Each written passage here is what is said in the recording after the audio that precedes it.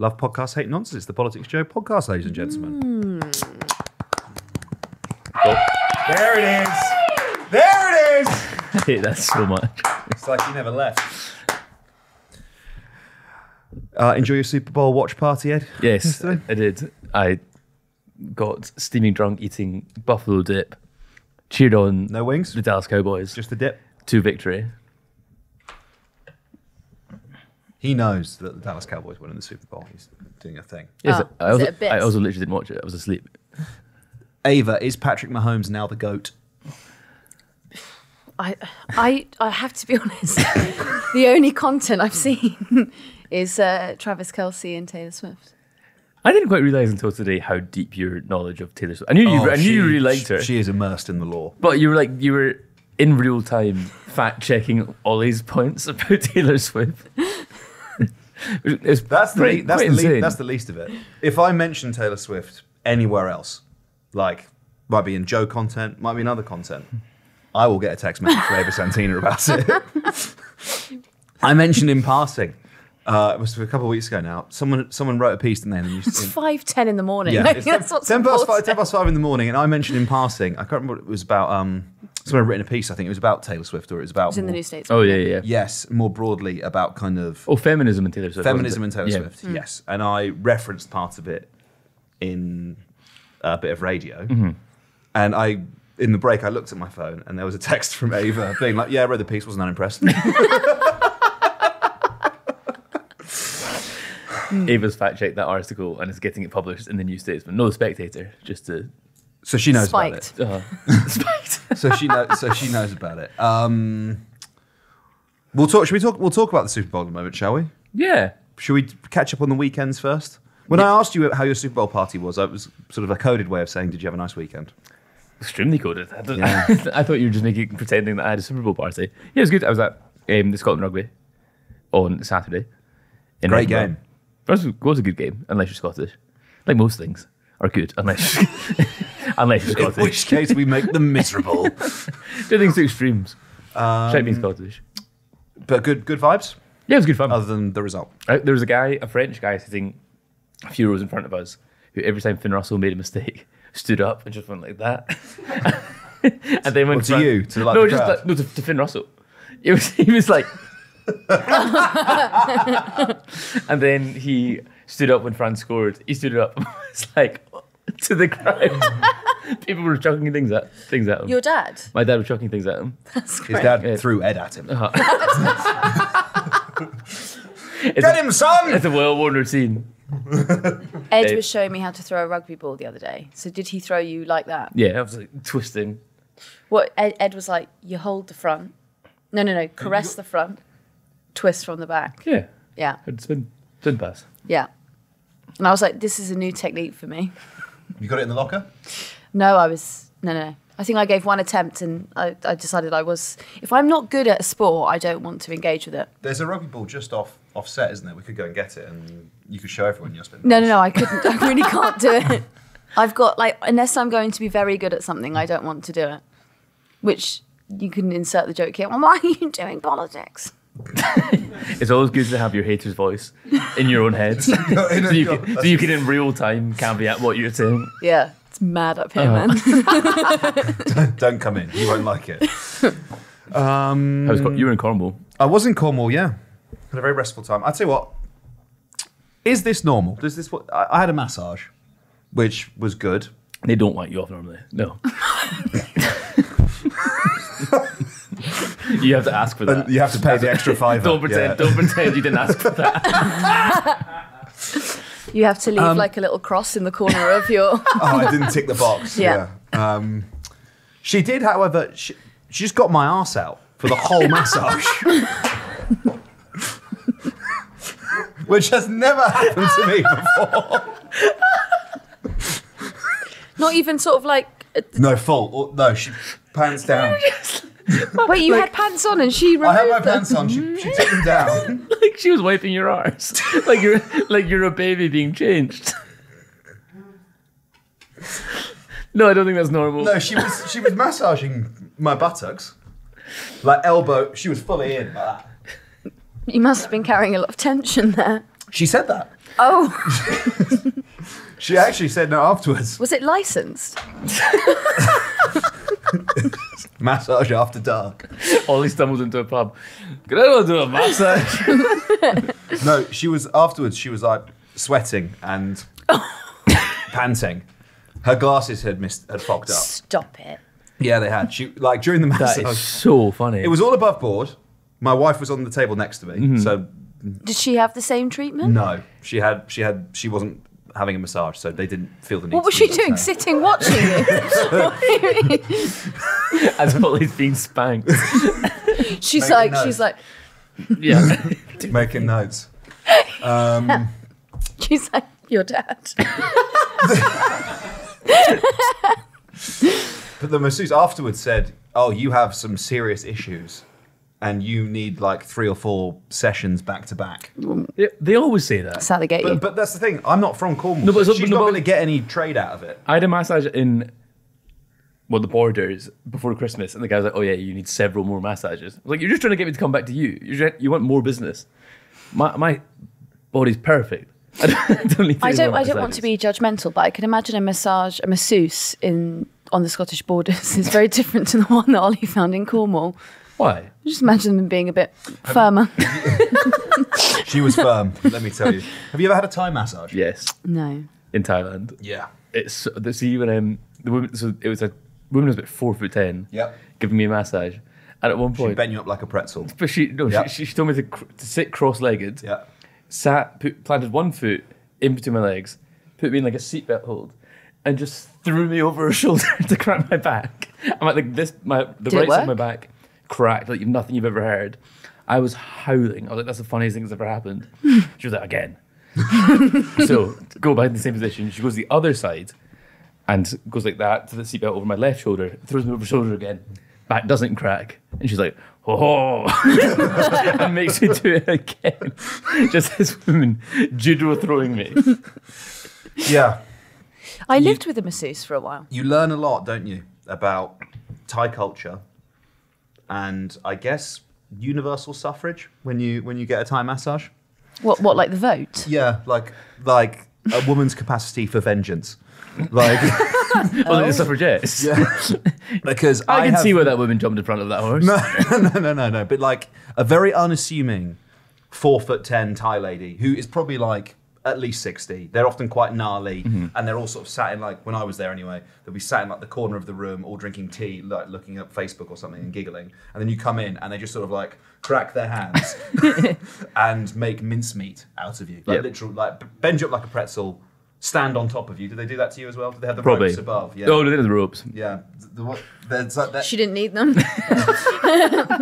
and then they stand on top of you and make mincemeat of you out of you for an hour. How does that relate to universal suffrage? I just think basically people underestimate women sometimes, don't they? And actually, that 4'10" woman will fuck you up At the ballot box. at the ballot box and in the massage parlor. Get you a girl who can do both. Gonna vote and give you a massage. I don't think this is the point. I don't think this is as insightful as you think this is, Ollie. No, it was just an offhanded comment. It was meant to be a joke. I wasn't actually. I don't think there's deep and meaningful lessons about suffrage in the massage parlor. Uh-huh. I think you did think that until you voiced them out loud. It's just a joke. Yeah. Where was I going with that? Yeah, she said I had a lot of gristle under my shoulder, Ugh. which I've never heard before. What does that mean? She said you got a lot of gristle under your scapula. Like that arse sausage. You've eaten too much arse sausage and it's found found its new home. Your yeah, body can't into digest my it. shoulder, yeah. Your body needs to store it somewhere. It's underneath your shoulders. 2 fat colons in his shoulders. You've got like wings growing in your scapulas are now like 6 inches long. What did we think of the Super Bowl? Truth be told, I did not watch a single minute beyond. You watched the highlights? I watched the last 5 minutes because this is mental. The highlights on YouTube are 21 minutes long. That's not highlights. That's a short TV program. I don't have time to watch that. I like that before the show we were like, we're going to talk about the Super Bowl, its position in cultural hegemony, and Ed has taken that to be like 20 minutes is too long for a highlight package. It is. Far too long. We need to talk to ourselves then because we've definitely rolled out more than that before. Are you joking? Every single highlight package of a select committee is like 2 hours long. The select committee was 2.5 hours long. Yeah. All of this is so good, it's and just not end- because it's I'm just just end not cards. watching it. Just 45 minutes of end cards. But I guess you're right. 20 minutes is what? That's a third of the game. Well, what I learned Yeah. today was that there are four 15-minute quarters in it, which is an hour. But Ed and I were talking about when we were in the States and we went to see football games, and I was confused because I was like, I swear they were like 3 or 4 hours long. It's because they stop play. So they do a little move, a little dalliance, and then they stop and then reset. That's a lot of downtime, a lot of looking at nothing at all. So what were you doing when you went to the ground to watch the game?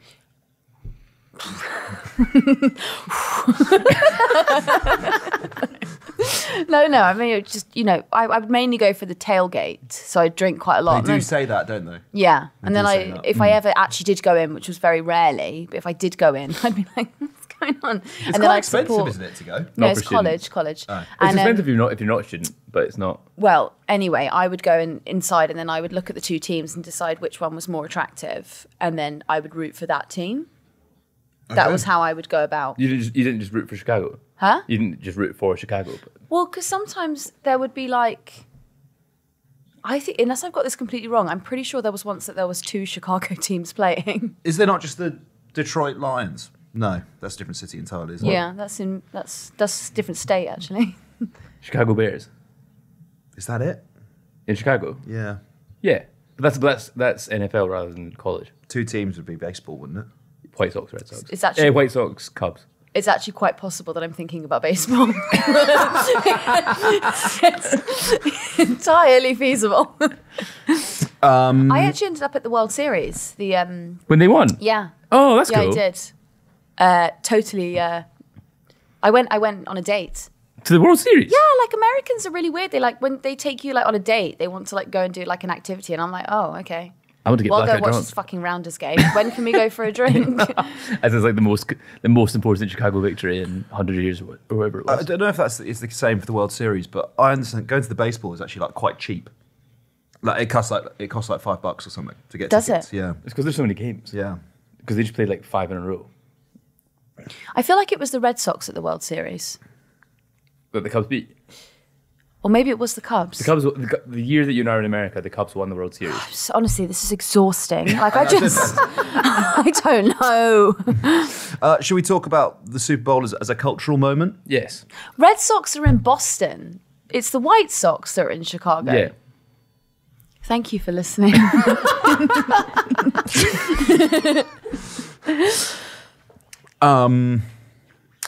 I think here's my cultural take before we get to the Taylor Swift stuff, which I'm sure we'll cover. I think the NFL is basically the only thing that's keeping TV alive in America anymore. Really? I think live sport is obviously basically foundational now, right, to linear TV. It's essentially the only thing left, I think, other than perhaps the news and reality TV that is in any way a appointment of view for most people. In reality TV, it's kind of wavering now anyway, right? Because you can go and watch Love Island on ITVX or The Traitors on iPlayer. So it's pretty much just live sport that makes people turn on the TV at a certain time to watch whatever is on it. And I think the NFL is essentially that for America. The Super Bowl is the most watched TV program in America. I think it's like 100 million, 150 million or something every So what? Every 1 year. in 3 people watch it. yeah. What are the other 2 doing? Well, Boycotting. Because it's gone woke. Oh, has it? yes, yeah, because it's work. And They do take the knee off in it. well, I think if you think about like the second biggest TV audience, which I think is for the Oscars over there, and the way that the Oscars no longer sort of occupies the same sort of cultural space and in a way feels as significant as the Super Bowl still does, and in fact the Super Bowl increasingly does. And that demonstrates the power of the NFL. And what's to say the NFL couldn't just say, you know what, actually, sorry, cable news channels, we're going to go with Apple TV. We're going to do, because they could literally take the money and run, right? They could go, no, we're going to put all of the NFL on Netflix now. Yeah, but I wonder, but everyone has it, don't they? Like Nickelodeon had their stream of the NFL, so I think to buy out you'd have to buy out every other provider. Oh, at which point that'd be billions and billions of dollars. But what he means, it's not like free to view, like how you can, like, you know, you have to have certain matches need to be on ITV or BBC here. Yeah. They don't have that kind of... Yeah, you have a lot more power with where you put it, right? I think they could sell the broadcast rights to a streamer and probably pull the rug on basically the entire American TV network business model. So they could put it like Tucker Carlson on X. That could go real well. And they could that just... could go real well. Did you watch the coin toss? Yeah. Did you watch it? I watched it on Friday. Yeah. What do we think? An insane bit. That was a man television. really out of his depth. Tucker you know? Carlson. Yeah. No, Putin. Yeah. Sorry, Putin was way out of his depth. I never read a mind like that, Tucker Carlson. But do you know He'd something? really made me change my mind about Ukraine. The discourse over here about it was driving me. It was like becoming my bugbear of the week. Of that week. That's of a new course, segment. it refreshes every Monday. Could be, yeah, we should do that. Bugbear of the week. Jingle, little jingle now. Santina's Bugbear of the Week. Yeah. Oh, where do I begin? Go off, Queen. It's been another week on Hell Island. What bothered me was when they were discussing it on BBC was the sort of derisive and condescending terms in which they were discussing it. So it was, oh, well, if we'd been allowed the access, it would have been a much better interview because we know how to interview properly, whereas Tucker Carlson doesn't. I just thought that was incredibly self-bloviating. It really bothered me. Yeah. But you have to understand, like, it's like funnier when I like go out of body and I realise that I'm like in my kitchen listening to Radio 4, which is normal. If I'm ever in the house, that's what's going on. And I'm just like walking around the kitchen like, just fucking outrageous this. I'm just shaking my fist at the radio. I disagree with you. I think the Russia chose Tucker Carlson because they knew it would be shit. That's why they did it. They've had all these requests from I think they chose the biggest audience. Viewers. I think they chose the biggest audience, and they chose him because not only would he have been quite deferential to him, they wouldn't have cut it the way that a traditional linear news channel would have done. But he got his entire it'd be its own program. voice out. It would be like a BBC meets Vladimir Putin. It'd be like an hour-long interview. It would just be like a clip. But that line about him not wanting to invade Poland was the most we've heard out of the Kremlin this entire time. And you've had people for the last 2 years, commentators saying he's only doing Crimea because he wants to get to Poland. And now for the first time you actually hear it from him, I don't want Poland. Yeah, but do you believe it? That doesn't matter. But I mean, what I'm saying is it was the most insight we've had into Putin this whole time. I think people rip the piss out of Tucker Carlson, and there is a lot for which he is rightly derided. Do not forget that he has interviewed plenty of American presidents. He has done hours and hours and hours of primetime broadcasting. Initially, during the pandemic, I don't know if you remember this, he was basically one of the only people talking about the possible lab leak theory. At the time, he was literally being derided as, like, you are a racist, you're spouting nonsense about China. Lo and behold, 2 years later, what's everyone saying? Oh yeah, it's actually probably quite possible. We'll never know, but it seems quite likely. Like, you can mock him rightly for a lot of things, but equally to be like, no, Tucker Carlson is completely pony and not up to the task of interviewing Vladimir Putin. I think that's also slightly disingenuous. But then that's not even. I think it's the reverse. Who would you prefer to? The BBC or Tucker Carlson? But there wasn't a choice. That was not the choice that was on the table. The Kremlin had the choice. Well, okay. In an ideal world, who's interviewing Vladimir Putin? I will tell you why I'm not, like, I love the BBC, but I'm not, like, rushing towards them in this moment. The BBC had the opportunity to interview Elon Musk, and it was one of the worst interviews I have ever heard. Oh, yeah, the questions were dreadful. The guy had no idea what he was talking about. I don't understand how he is the tech editor for North America. He should not have been there. I think they got it on, with that one, I think they got it on very short notice. Yeah. I think it was literally Still, like that. You're totally right. You would have gone in there and knocked it out of the park. Ava, you're so right. I'm so glad you said that. You're right in the sense that, for example, if you're like the Pol Ed in the UK and you happen to chance upon a Rishi Sunak interview, you already know what your first 10 questions are because you've been wanting and trying to ask them for the last week. If you're the North America tech editor, the Silicon Valley editor, you should know what your Elon Musk interview looks like before you get the confirmation that it's going to happen. Because you should have been absorbing you psychologically for however long because of what you want to do and achieve. There are always, I guess you can always say there are people that you would want to interview over someone else. Like if you love Piers Morgan, you might be saying, well, Piers Morgan should have done it. If you love John Simpson, you should say, oh, John Simpson should, Nick Robinson or Michelle should have done, like you can go and go and go and go and go. The fact of the matter Michelle is... Hussein, that's the only one I would take over Tucker Carlson. Oh, that is not the only person My over queen. Tucker Carlson. What are you talking Queen about? Michelle, number 1. Prince Tucker, number 2. The only person.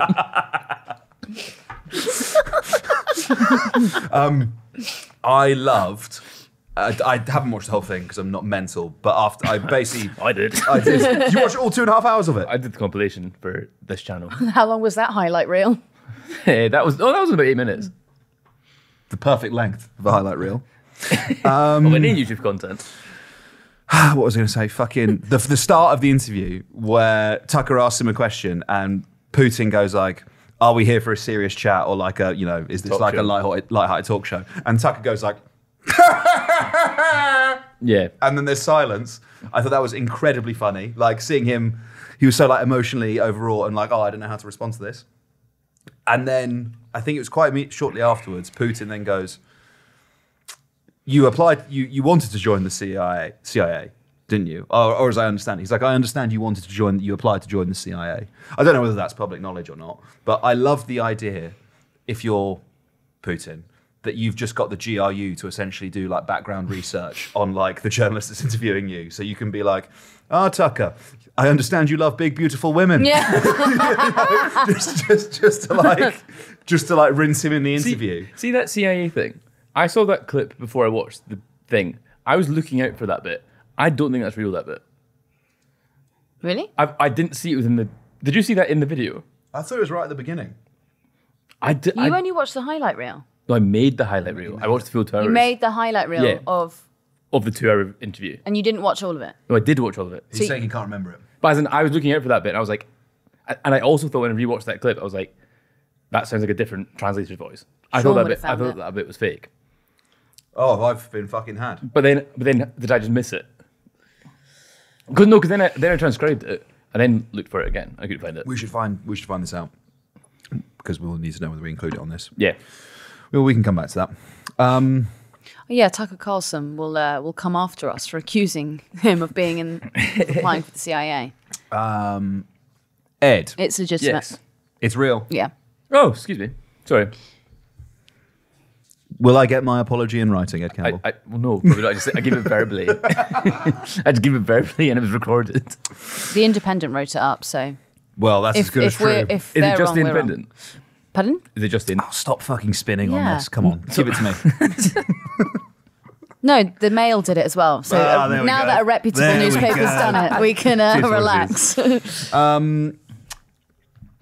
Do you think future NFL teams will base their recruitment on whether or not players are dating other celebrities See, I hate this.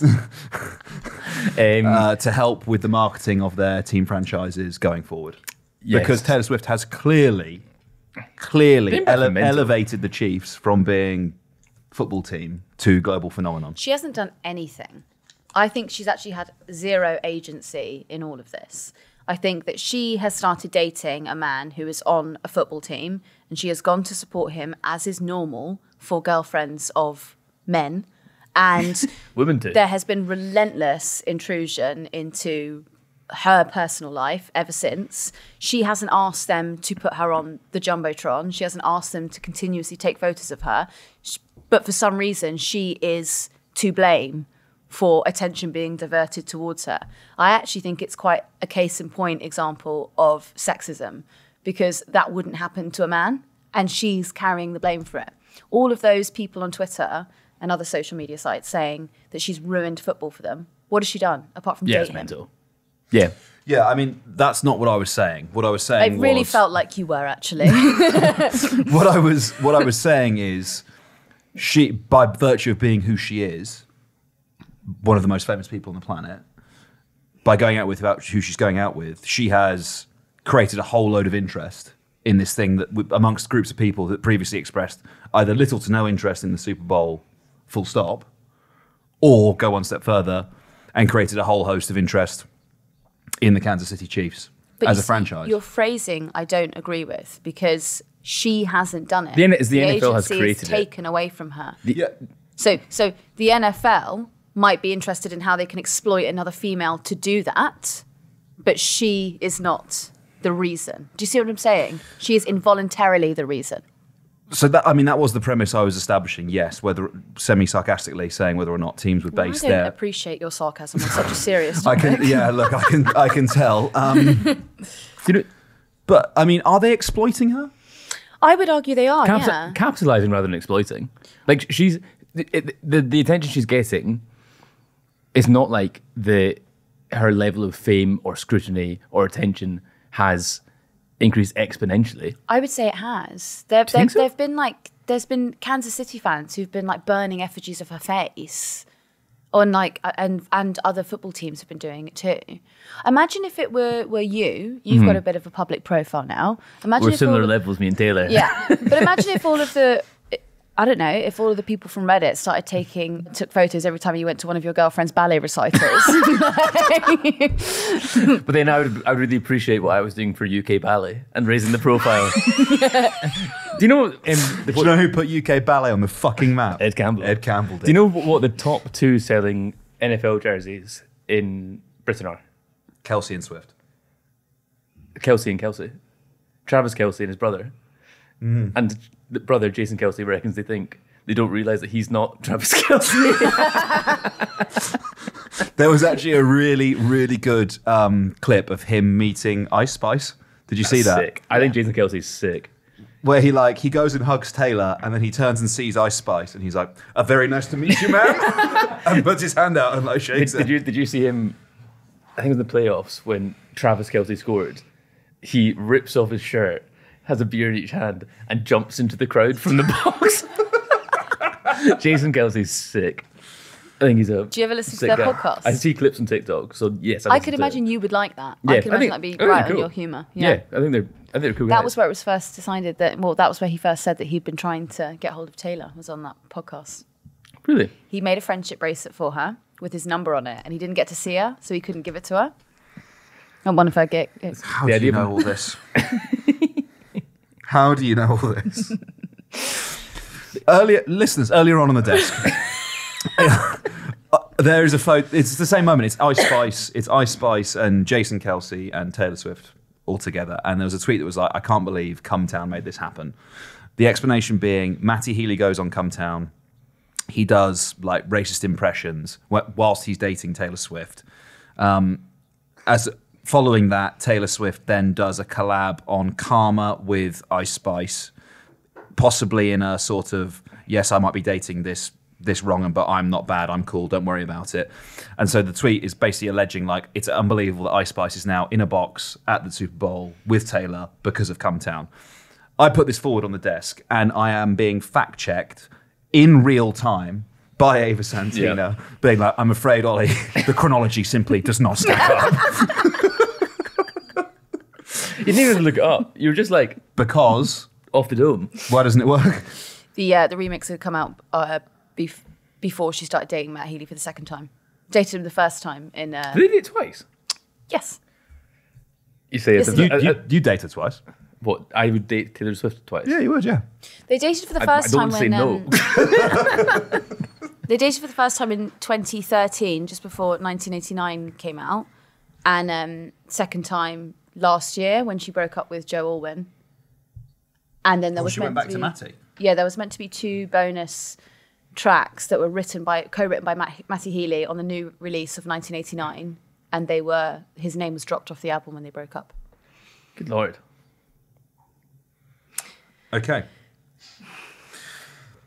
So, in light of that information... Sorry. And your clear knowledge, respect and appreciation of Taylor Swift, do we think it was appropriate for her to fly by private jet from Tokyo back to America to watch the Super Bowl? The only flight that I've actually think is okay is that flight. The rest of them are taking the piss. She took a 13-minute flight the other day. Okay, stop. We'll talk about this in a second. St. Louis. If you could, if I said on the tarmac outside right now, G6, it will take you to Winchester. Portsmouth? You've got that urgent meeting in Norwich. Yeah, sorry, Ed, we have to get you back to North Norfolk to interview the oldest place in They're Britain. even older this time. Private jet outside, it will take you 13 minutes. Yes.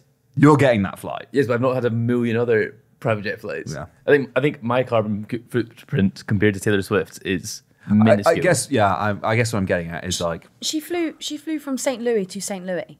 What? She literally flew from like one part of it to another. It was a 13-minute flight. That's what the 30-minute flight was? Yes. So like from one airfield to another? Yes. Just to get the other side. It's obscene. It was like a 20-minute drive or something insane like that. No. But what it is, no, we worked it. Sean, didn't we add up how long the I don't think it was the same St. Louis. I think it was. No, it was two, but it was in the area. I'm not saying she flew out of one, like, anyway. That's like it was like an American hour newscaster, drive. isn't it? In the St. Louis area. But what, so what I'm not saying that she should have to fly commercial all the time, because I understand there's probably a security risk around that. It's like I wouldn't want her on my flight, for example, if I'm flying like Because normal. of what you would do. Normal. No, because I'm thinking I can't control myself. No, I could. I actually would not be that bothered if I just Shut Lie. the fuck up. Lie. I just worried that Hunter's listening, and I really want to be the one that gets sent from Joe to go to cover the stuff in summer. I'd be so fine. Yeah, like, I mean, you don't. Anyway, she just doesn't need to travel that much, and she's been literally following him around to go and watch his games, and I just think that's a total waste of like your car. If you can't make it in a commercial flight, you shouldn't go. Yeah. Like, you can watch it on TV and it's fine. Also with the tour stuff, she dictates the dates and the locations of that. So you could take longer. That's think way that's- pre-planned. yeah, I That's think all been that's booked way in out. before No, she sorry, even I'm- started dating I Travis don't mean Kelce. I don't mean in relation to Travis Kelce. I mean, like, even if she wasn't about the Travis Kelce, she'd be on a private jet every single day. You don't need to do that. You can space out your tour. No, I understand why she would need to fly private between like a tour day. I can, that's fine with me. But it's the in between the tour dates, dotting around all the time. Basically being like, you're in Tokyo, you've got 3 nights off, so I know what I'll do. I'll go back to LA for a couple of nights. Yeah. And then, yeah. That's what Seems I don't gratuitous. Seems gratuitous. I guess, what is the acceptable way for someone to travel for something like that, you know? Because, what was his name? The guy who came in and was doing environment stuff with us over the summer on the podcast. Fly once every 7 years. Oh. What was his name? Take the Jump. Yeah. Yeah. Yeah. Because they will obviously be like, Leave the- absolutely not. She should not be flying anywhere. Yeah. She should be walking. She should not be getting you clothes. But they, when you think about some of the sacrifices that other people are having to make, and I'm not just talking about like little sacrifices like we're washing out our pots and stuff like that, but if you think about ginormous companies that are having to offset their carbon and sack thousands of workers to go green, when someone like that is just taking jaunts on flights Farting everywhere, out I think CO2. I think it's annoying, and I think it's really disrespectful, actually. Yeah. Are you going to make that point to her? But anyway, if we could cut all of this out. There's that student. Taylor, we know you're listening. There's that student who's been tracking her on Twitter. private jet. Yeah. It's the FAA, so he's not. Like, It's publicly available yeah. information, isn't it? Yeah. Yeah. She did him with a cease and desist, but I think They do that with Elon Musk. Elon Musk. he went mental Yeah. about it. Didn't he privately intervene? Well, he bought Twitter so that he could delete this man's account. Wait, that is actually what happened, wasn't it? I forgot about that. Yeah, kind of. Yeah. But yeah. Anyway. Because I remember him tweeting at the time being like, you'll soon be gone. I'm coming for you. What a loser. Anything else? Usher? Do you want to talk about Usher? I think we've done a lot of We've Taylor done a Swift lot and of Super Bowl. Super Bowl, haven't we? We should probably move things on. wouldn't- You are so desperate to talk about this A-levels girl. Can we just talk quickly about Trump? Yeah. Because I think it falls into our, not Travis Kelce. Why have I forgotten his name? Putin, who interviewed him? Tucker Carlson. Tucker Carlson. Falls into that, because that was another similar gripe of mine with What? the BBC. Okay, go on. So did you hear what he said about NATO? Yes. Yes. And he said that he wouldn't help any country out that wasn't paying their fair share. Yep. What did you make of that? I question the usefulness of an alliance that relies solely on American military hegemony if the man who is quite possibly going to be the next American president, publicly says he will not support any of the people in the alliance. Come and get him. Yeah, I think you're basically putting like a for sale sign on like Estonia. Free parking. Yeah, for the Russian tanks. Equally, he's making his point in his own unique way. I think it is entirely valid to say you want to be part of NATO, and should you need to invoke Article 5 and demand that America comes, an attack on one is an attack on all, and you want us to come to your rescue, you cannot conveniently ignore the other part of the NATO Charter, which says that you have to spend 2% of your GDP on defence. I think that's a legitimate thing for him to say. But Ava, what's your take? Do you have a take? I'd like to hear yours, because you said to me You two look at each other here. No, Come on. Someone go first. Ava said this morning, wait till you hear my take on this. so that's what I'm waiting for. I can't even remember what it was. Are you joking? It was in twine with the BBC thing. Basically, I didn't like the infantilization that was happening to Trump on the BBC this morning. Again, Radio 4. I'm shaking my fist at the radio. Batting for interesting characters against the BBC. Because what annoyed me was I think that is a pretty sensible thing to say. You've spelt that out better than I was planning to. But thank you again, Ava. I just think that oh, Ollie, please. Please let me go into this with private jet. Yeah. Wait, is there an opportunity to go on Taylor Swift's private jet? Is that what we're talking about? I don't think so. Yeah. But Taylor, Travis, if you're listening. They were talking about him and they were saying, like, you know, this is just one of those things that Trump says that doesn't have any basis to it, and he says it to wind up his supporters, and he gets the cheer that he would like. And I was thinking that actually feels comfortable. That would feel comfortable coming out of Starmer's mouth. That's not a ridiculous thing to say, that if you're not going to contribute and you can't defend yourself, you shouldn't be in NATO. I think that's okay. yeah, And that kind of like Trump said it so it's stupid is so unhelpful, because that's how you ended up with the Capitol Hill riots. That partisan nature when it comes to reporting on him is one of the reasons that leads to the sort of the ferocity and sort of diehard nature of his fans, right? Is because when he does make legitimate points about things, if your default mode of engagement with that is, well, Donald Trump said it, so it must be fucking, you know, a joke, a nonsense, or incoherent, you know, delete as appropriate, rather than engaging with the substance.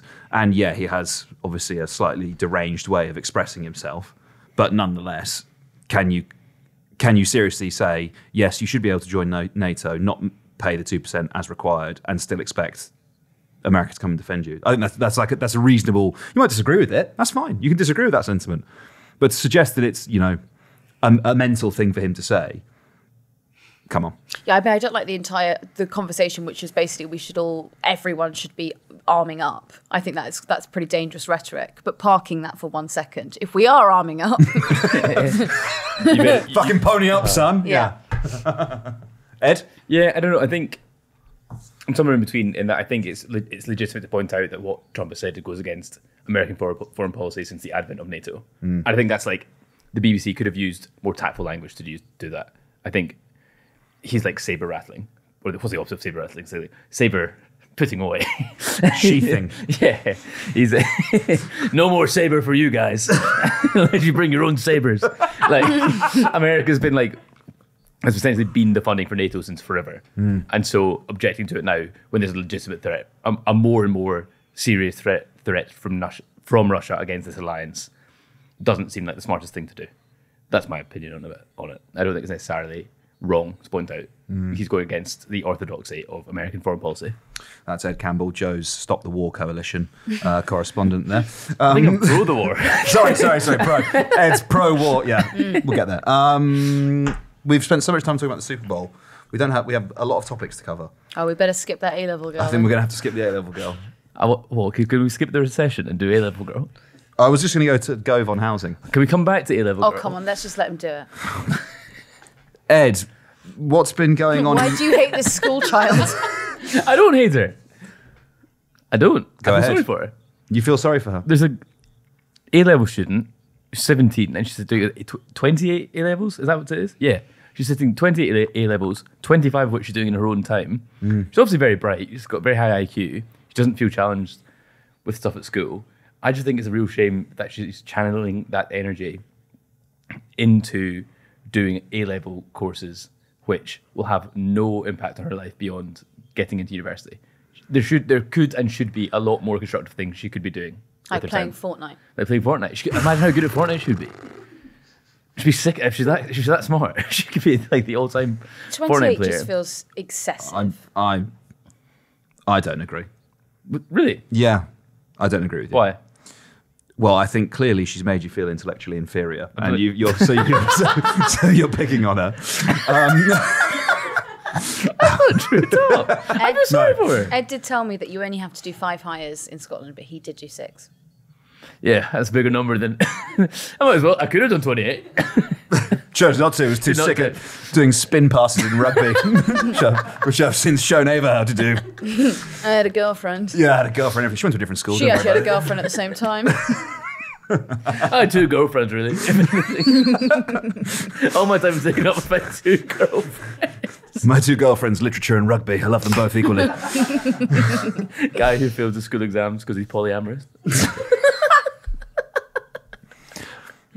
Look, if she is smart enough to take 28 A-levels, and that's what rocks her boat, fucking crack on. But I think the point she's making herself is there should be other things for me to experience and do beyond, because she's not socialized or mature enough for university, presumably.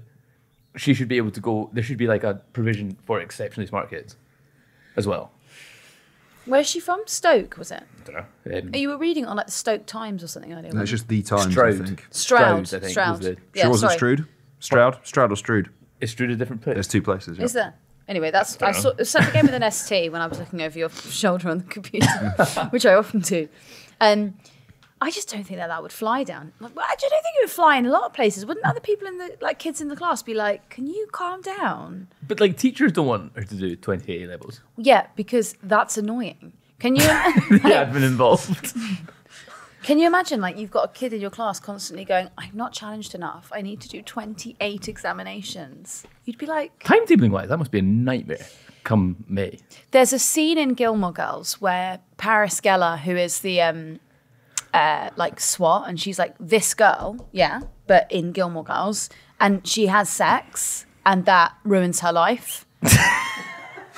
In So, what sense? like, she just can't cope with it. She doesn't get into Harvard. It's Because this whole she had thing. sex? It's this whole thing. It's part of the Ed. admissions process, Ed.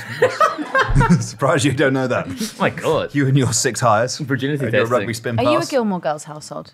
I was, yeah. So you know what I'm talking about? Yes, I do, yeah. Yeah. Have you seen the Kevin and Perry thing where Kevin has sex? No. It's very funny. It's very funny. Kevin, the teenager, the Harry Enfield character, just is a dickhead to his parents the whole time. Typical stereotypical teenager. Loses his virginity, and then he's a real sunshine to his parents. It's a good sketch. Would recommend. So, children, you can study 28 A-levels, or you can have a cultural knowledge like Ed has just demonstrated. She'll never have seen that. Look, I think it's fine, isn't it? You got like an insanely high IQ. You put that to use. You study. You start with your A-levels. then- You move on to undergraduate. Maybe she'll do a postgraduate. Maybe she'll do a doctoral And thesis. does she need an A-level in film? Yeah, because it's like, what she Fucking gonna, Daily Mail. what's she doing? Media studies. Fucking idiot. What's your IQ? 161. Idiot. Media studies. But How's it's your like, A-star in land economy? she's doing all them languages, yeah? And then, like, the best thing that's ever happened to me with Spanish is that I can go over there and, like, I can order una cerveza, por favor. Oh, Like, stop it! Don't put it on like that. We all I'm know you just speak saying. Spanish. But I'm just saying, what else does it... What does it serve you? That's what I'm To saying. be able to speak 5 lanlanguages. We're just having all this. That's such a bad example. I'm the sorry. languages thing is. Listen. That is is like the a wor- terrible is the example. You've made your own bed there. I've made all my takes now, so She should be watching watching Tucker Carlson on X.com. I listened to So Donald what Trump. can you do? Speak 6 languages? How's that going to benefit you in Yeah. life? Oh. What do you do with that? Become a translator? Idiot. I feel sorry for her, and I think she should have. She should be able to things more fulfilling than just reading AQA syllabuses. She can do her film studies, but she can watch, like, a lot of films on Mubi. At once, she can interpret different. I can't believe you Thoughts? managed to get me to talk about this, to be quite honest with you. Can we talk about Michael Gove in the Times at the weekend? Yeah, you're saying that like you didn't just lead a conversation about the Super Bowl and Taylor Swift for half an hour. That's like a significant cultural moment. Everyone's buying Jason Kelsey's sweatshirt. No one has heard about that story until we just told them about it. Like, literally no one. What, the A-level? I've seen a lot of tweets about it. It's very funny. Someone said, I did 28 A-levels and it did me no harm, which I thought was a good line. It was 0 A-levels. Was it her? I've got 0 A-levels. Good for you. You pulled that joke with me earlier, and I didn't laugh then either. Well, no, you asked me how many I had. Yeah. Good, let's do your stupid Only housing because I story. knew that you would have been SWAT-like. Who did I find out was a massive SWAT the other day? Oh, yeah. Tucker Carlson. Anyone good? No, someone who doesn't work here. So, Michael Gove says it's hardly surprising that young people are checking out from democracy and don't feel like democracy is delivering for them the outcomes they have because the British system isn't delivering them anything. They can't get on the housing ladder. I think it's a valid point. What do we think? Can I pose you a question? Oh, I'd love it if you posed me a question, Ava. Thank you. Let's have some serious discussion rather than this 28 A-level bollocks. That's what I'm saying. That's my argument about the 28 A-levels. No. The discussion of it is bollocks, Ed. 28 A-levels. If you put a CV in front of me with 28 A-levels on it, I'm giving that person a job. No, you're not. What's her name? Manor Chima, look me up. I'll hire you. We need a videographer, actually. We need a new presenter for Extreme Britain. She can do it all over the world. We can send her Extreme anywhere. Britain in 6 languages. And she has one in land economy, so that'll be interesting. Critical thinking. She's done an A-level in critical That's thinking. what I was actually shooting 27 A-levels. Ava, you wanted to ask me a question. Pray tell. Where did Michael Gove publish this new proposal? It was in the Times, wasn't it? And where was he interviewed about it after? Laura Kay? And what do you think the Should have age been range? What do you think the age range of people who read the Times and watch Laura Kay is? Plus 45. So tell me why you're sitting on a podcast, our podcast, that has Like got a cuck. so many people who are under 40 who this policy will actually affect. Yeah. And why are you delivering the word of Michael Gove? And why is Michael Gove not here himself? And why am I sat next to Ed Campbell and not Michael Gove? Did we ask Michael Gove, to be fair? I did. Did you? Okay. Yeah. I thought. Do you want to see what he said to me in response? Go fuck yourself, you call me bastard. Do you know? Do you know You'll what? get a house when hell fucking freezes over, buddy. I have no intention of doing this. I'm just telling your parents. It's like the thing that I will. Fuck you and fuck your audience.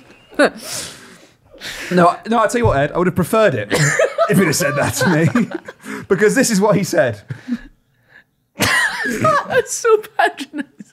It's just the prayer emoji.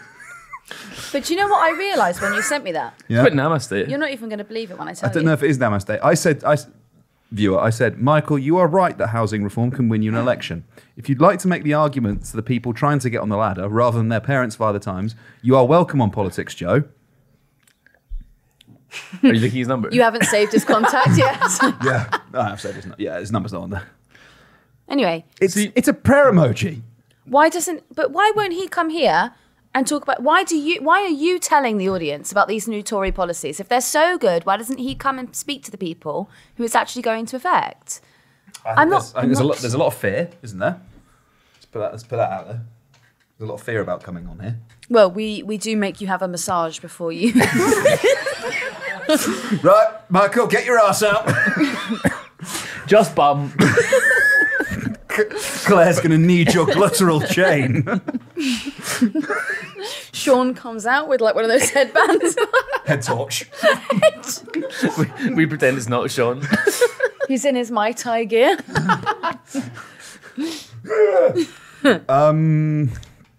What were we saying? You were annoyed that Michael Gove's not on the podcast. Yeah, well, no, first of all, I think he would be a great podcast guest. First of all, I think that'd be great. Second of all, this is how you get them to come on. Second of all, I think people are a little bit scared about coming on. Yeah. Peter Zamyatin, laughter is our greatest weapon. Laughter can kill anything, even murder itself. Right? So the risk of being mocked. I think coming on something like this, you live and die by your personality, don't you? Let's be honest. Yeah. Like if you're a wet wipe, you're gonna get found out next to the white heat of Ava Santina's takes and really chat. horrible. I'm being serious. I give one bad take. Your takes have been good. Trump, good. Girl with 5 languages, bad. Michael Gove wouldn't stand up to that kind of commentary. And let's be honest, they've blacklisted us, haven't they? Ever since the hustings. So Yeah, they're actually not allowed to come on our show. We'd been blacklisted before the hustings. Well, yeah, I mean, in effect. And what did we do? Just point out the things. Well, Well, Ed actually posed a security risk, I think. Yeah, you do that. See how scary that was? I'm gonna. Do you remember when we were phoning from the office to be like, can you just let them in? And Should we they give were them context as to what we're talking Yeah, about? talk about yeah. Ed. You were there. Go on. So this was outside the Norwich hustings during the Conservative leadership election in 2022. Was that? Yes. Yes. So summer of 2022, me and Harry, our colleague, were going to all the hustings that we could. I had a week's holiday in between, so I actually went to 3. So it wasn't many. But they seemed we weren't well. I asked to speak to someone like head of press or head of relations at the hustings, and they very rudely were like, "No, absolutely not, under no circumstances." Then, so I was standing outside boxing people, and the police came up to us and were like, "Excuse me,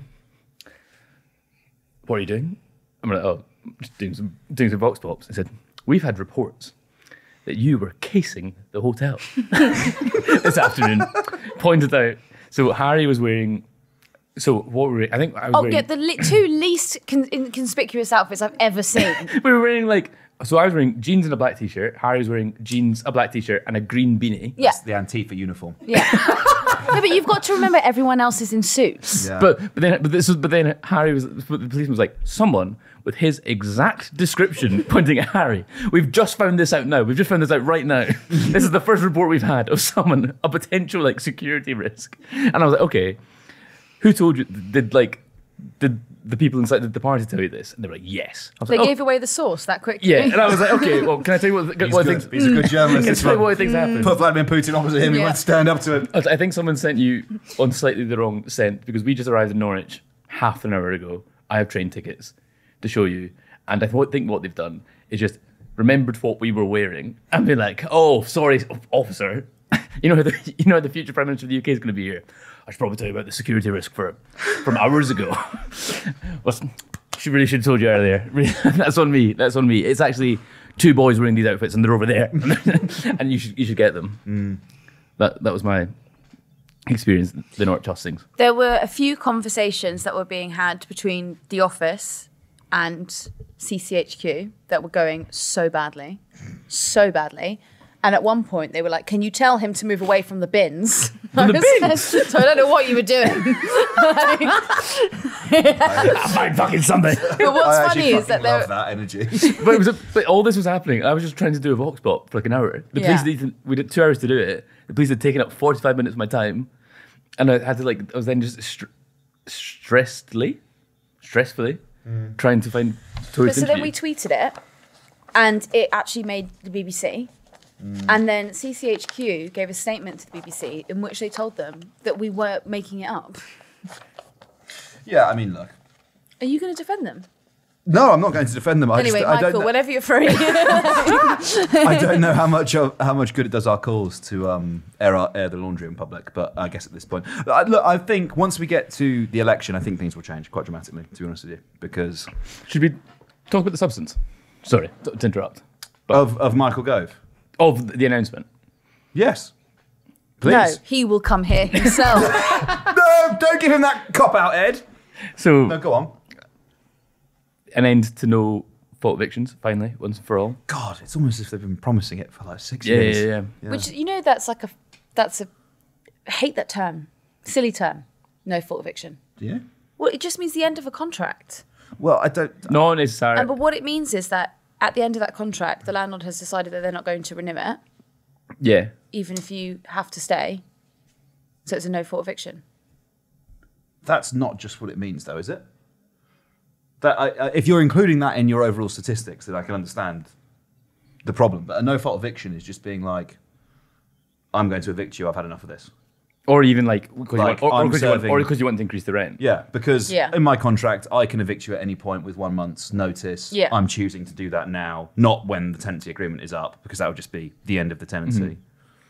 And That's what no-fault eviction means. it would be a much more European system with like rolling tenancies rather than a strict fixed term. Was it you or Laura that was telling me that in Scotland, the tenants decide when the tenancy Yeah, agreement so is this already exists in Scotland. This is like a real. It's not abnormal. There's a lot of the landlords are angry about this, believe it or not. They're not massively in favour of tenants' rights, but it's already happened in Scotland. And I think I saw some landlord on Twitter or someone saying, so if I rent my flat for 12 months and want it back, I can't just get it back. Like, well, yeah, that is the case because someone lives there. That's someone's home now. Because they have the option to sell, but the renter has no option but to rent. Like they've got no option but to be there. No, The landlord has plenty of options. It's also when you think about the tenancy stuff like that, you might have to move. Say you're a family, your job might be in the local area. You have a 20-minute walk, 20-minute commute. Your child goes to the local school. If you're let's take London as a case example. The housing market is so shit and so difficult. You might end up having to move to a completely different part of London.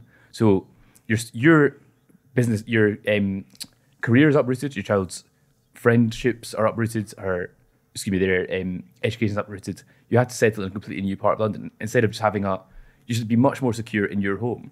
Because I think that's what's lost in this as well. When you move into a flat, it is thinking about it in terms of a year. It's really hard to actually settle for that fixed amount of time. You're like, I would make my room nice, but I'll probably be out of here of 6 months. I would get this for the living room, but there's no point because I have to get rid of it. And you don't know 6 what months. space you're going to be in the next Yeah, time. you might, so you don't know might have space fit. for it. You might not be able to do all these things. I think having the end of fixed terms, having rolling contracts, stuff like that is much better for having a home, obviously, at the expense of the landlord.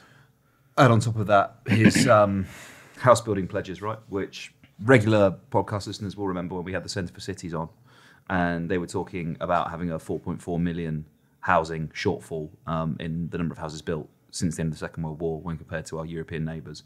So to combat that, I think it is in less than 10 years, you need to build 600,000 homes every year. Mm-hmm. So unless he or the Labour Party, and the Labour Party's pledge, I think last check was 300,000, wasn't it? Was it 300,000 a year? Well, Gove scrapped the house building targets. Sensible. Yeah. But don't worry, So- you can do them on brownfields now. Great. You do. So need to- you can build one house on a brownfield site. You do need to change the planning system as well. So like that planning reform that needs to happen too. But yeah, But brownfield site as well, a lot of conservationists still get really upset about it because they go, well, there's been these butterflies that are now floating around here, even though it is a disused oil rig. So They shouldn't exist in nature, but they do now. So yeah, we've got no choice. they're fluorescent yellow. They're ultimately a symptom, but we like them. Yeah. well, one could consider building 1 million agroforestry smallholdings as part of your house building targets, couldn't you? Mm-hmm. Where man exists in symbiotically with nature, but I don't think they're ready to hear that from Michael Gove and Wilkinsburg just yet. People are ready for that. I don't think British politics is ready for that. No one's ready for that. No one's ready I for keep that. talking about it. No one cares.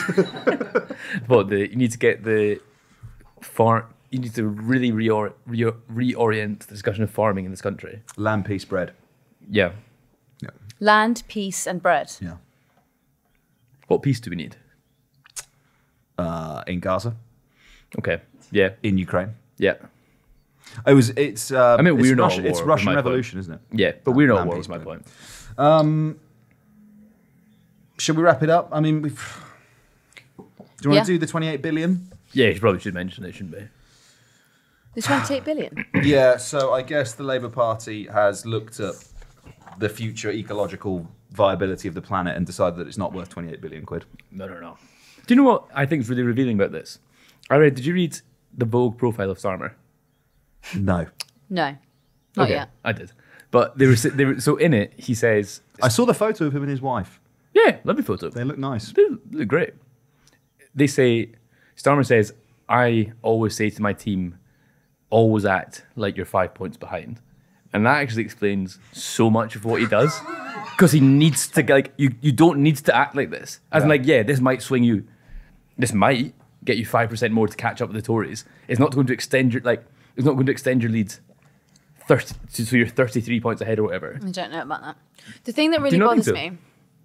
I see what you're saying, Ed, because I think, like, you have all this political capital, spend it. He's doing nothing. Like, He's a 20-point cushion. That's what to fuck up. And he's like, well, I better not do anything risky. I'm actually going to self-sabotage, if anything. This lead's embarrassing. This is actually undignified to be this far ahead. I want to make it sporting. I want to make it a good old contest. People got really angry because I said on Newsnight I wasn't allowed to finish the point, so I'd like to use the space here, if that's all right. Thank you so much. Yours, so what I was saying was that Rishi Sunak now has a more ambitious climate policy than Keir Starmer.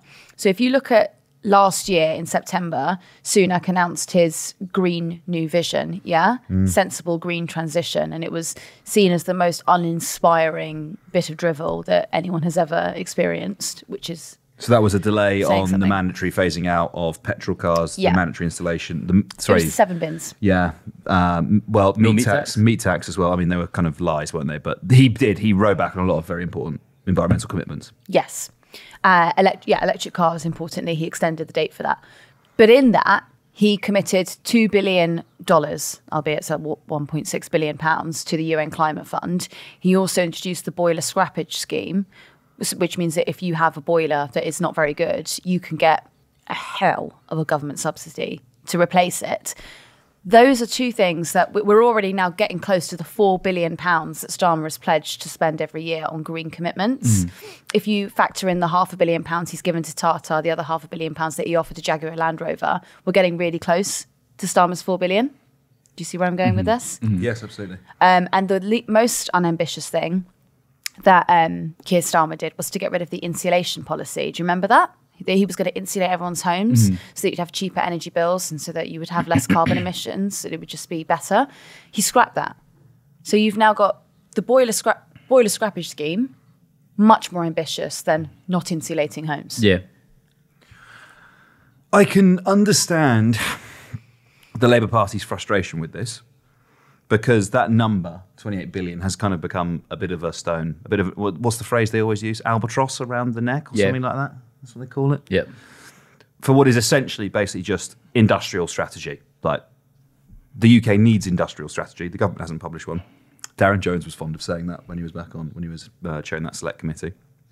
And this, green prosperity deal, green transition, Green New Deal, call it what you want, is broadly an industrial strategy, right? And so realistically, the actual level of capitalisation, the level of investment that's going into it, whether or not it amounts to 28 billion in the end, you can understand their frustration with that obsession with that figure. And in the end, whether what they put in totals 20 billion or 21, or perhaps the the fiscal situation changes and they're able to put more in, so they get a little bit angry with it. Fine, but I am so fed up with being relentlessly told that it is my moral obligation to remove the Conservatives from office, and no matter what the Labour Party does, I have to vote for the Labour Party. I have to vote for the Labour Party as the only credible option for removing the Conservatives, when, for all intents and purposes, Keir Starmer is intent on destroying every single aspect of their policy platform that in any way appeals to me. I think I've said it before on the pod, that the last two things were the 28 billion and the new Charter on Workers' Rights. How long do you think the Charter on Workers' Rights stands before the next general election? Will it still be there in time? Because at this point, you're literally...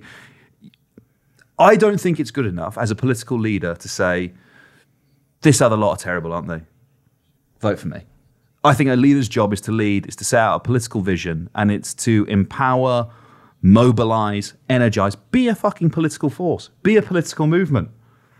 And managerialism, centrism, caution does not match the scale of the problem that we face. No.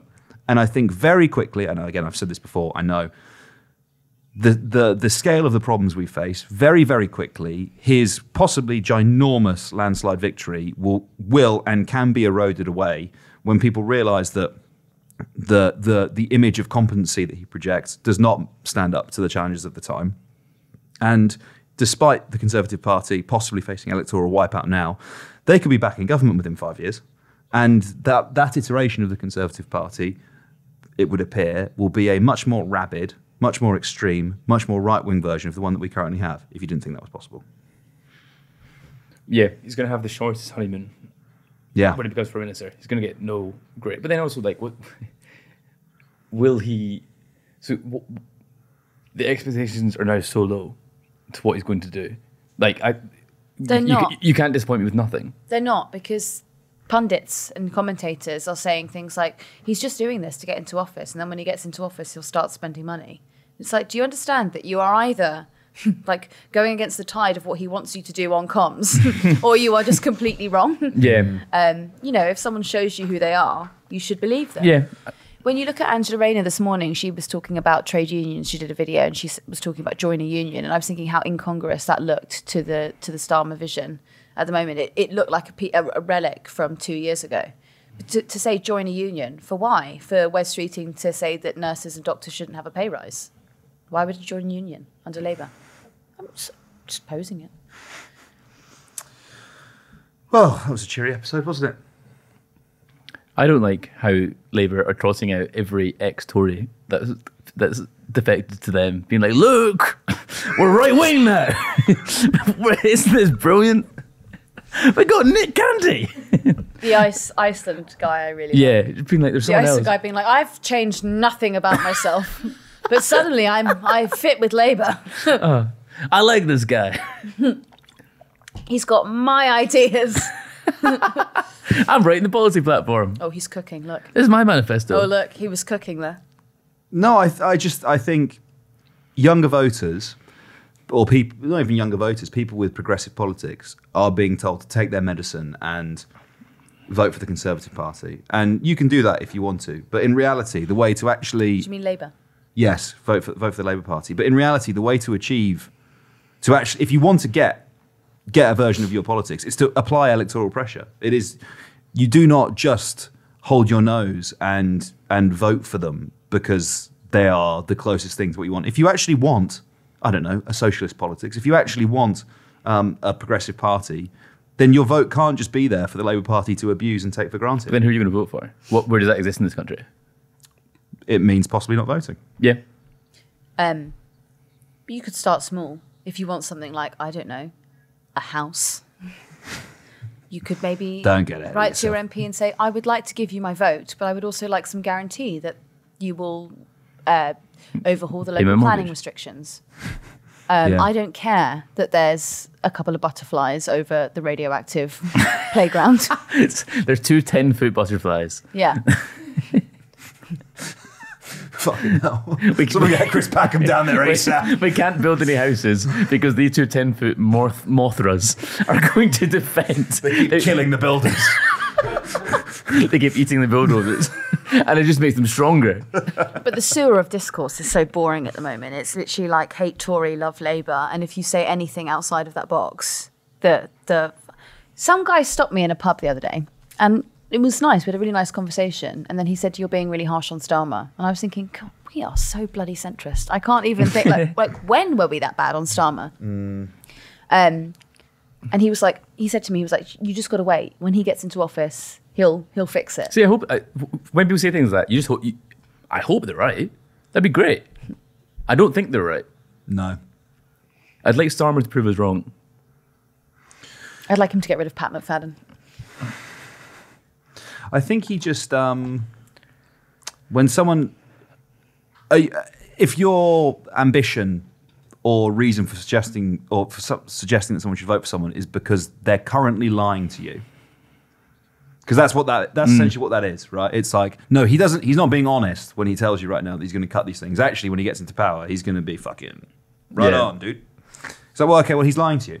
He was lying to you during the Labour leadership election. He's lying to you now in the contest for a general election. Why do you think that makes him someone who's worthy of your support? It's like marrying a man who shagged your sister.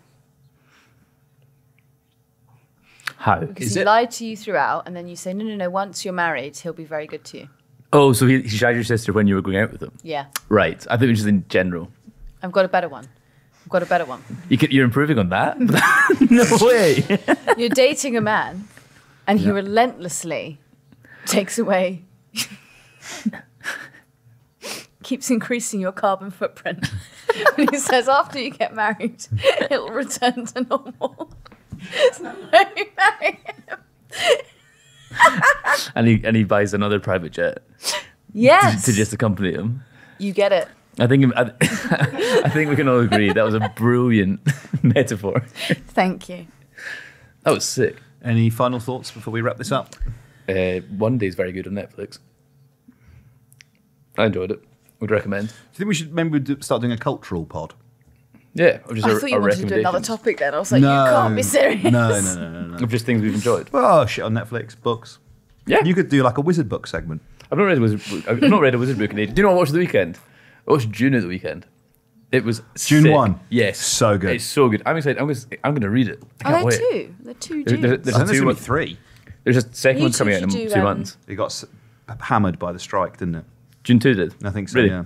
You two should do a little pod by yourself that's cultural. And it could be like... just Ollie like, laughing at my recommendations. it could be like things boys love, you know? Jason Kelsey. Yeah. You know. Boys and books. Boys and books. Or just Dudes Rock. Just things that... Dudes rock. Things like We could do a separate Dudes Rock podcast every week. Virginia Tech football team coming out to Enter Sandman, rather. I showed my girlfriend that at the weekend, and I was like, she is not enjoying this, but God am I. This is unbelievable. What did you show her? It's the Virginia Tech American football team all enter Sandman by Metallica. Oh, yeah. And it's like... No women in that, are there?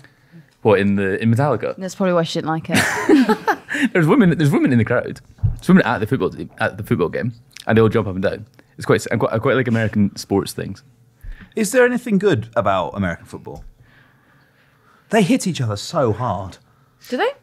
Yeah. Oh, that's insane. They've all got... It's bad. It's really bad. They all get CTE, but it's not diagnosed until after they die, and they have an autopsy. I know, and their like- brains are just like Blech. mush. I know rugby's bad, right? But I genuinely think the pads... Oh, It means they hit more each reckless. other harder, right? Because they have the helmet They also on. use your head for the tackle Yeah. as well, which is mental.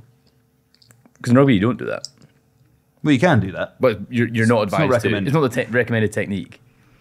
Missed the spin pass over here. But Patrick Mahomes is not going to remember winning 3 Super Bowls. Who? The GOAT, Ava. You think he's the GOAT? The goat. No, Yeah. Kelsey's not going to remember marrying Taylor Swift. Do you remember that tweet I sent you about that? Yeah, that was really funny. That was good. Yeah. God, yeah. Have you seen the tweets where you can't spell squirrel? But Squirrel. Squirrel. Right, let's wrap it up. Yeah. Thank you for listening to the Politics Joe podcast. You're still here. Yeah, you've got through all that. Congratulations. See you in the subreddit. See you on the next one. Bye-bye.